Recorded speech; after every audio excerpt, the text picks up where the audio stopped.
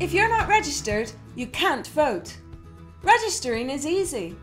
As long as you're over the age of 14, you have a card of address, and you're a British citizen, Irish, EU, Commonwealth citizen, or qualifying foreign national, you can register.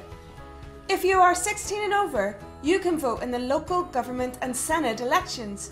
If you're 18 and over, you can vote in the national elections.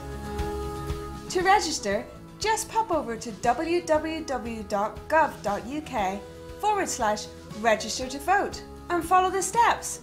It only takes 5 minutes. Fill in who you are and where you live. And don't stress if you don't have your national insurance number. You can still complete the form, but the Electoral Service Office may ask for more evidence of your identity. Having trouble answering the questions? No problem.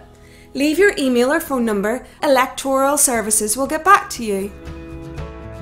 Once you register to vote, you can also choose how you vote. You can vote in person, you can vote by post, or you can nominate someone to vote for you on election day. If you decide to vote in person, polling stations are open from 7 AM to 10 PM on polling day.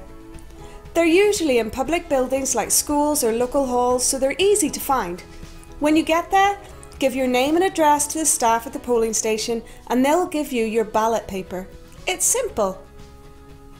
If you decide to vote by post, your postal voting pack will come to your home. It will have all the instructions and everything you need inside.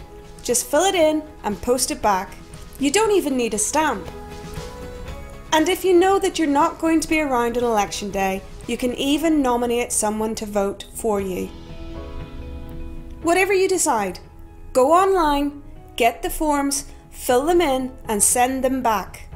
So go on, register today and choose how you want to vote.